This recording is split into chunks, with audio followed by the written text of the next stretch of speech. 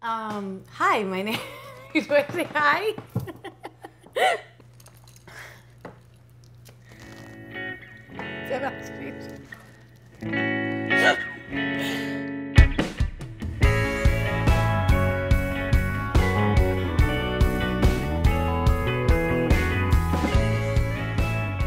I'm Leila Nations.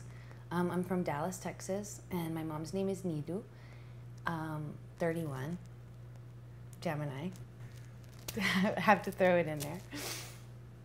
I was the first person in my family born in the United States, so my family really wanted to instill like a type of Iranianness in me, I guess. I mean, not I guess, for sure. They for sure. I didn't know that I didn't live in Iran until I went to like kindergarten. Because my family, they like ended up buying a plot of land outside of Dallas, and I grew up with my grandparents on this plot of land, kind of like Beverly Hillbilly style. Yeah, I thought that I was living in Iran until I went to school and I learned English when I was like in kindergarten. The first like 10 years of my family living in the US, they were very much just trying to like assimilate in a really weird way, but also hold on to an identity. So like, it was definitely othering because my grandparents, up until I was born, were trying to like establish themselves in this town. They like dealt with a lot of serious racism, and because they were Iranian, and so when I came into the picture, it was just an extension of that. So I don't remember not like hearing people like talk slowly to my family or whatever.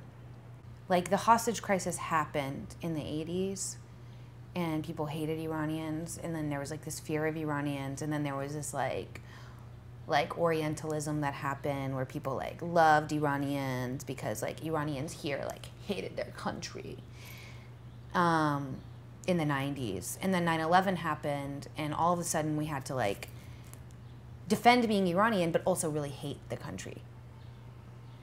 Like I remember my family getting a notice that the FBI would be like doing an investigation, and that they were just like watching us, and that we should cooperate.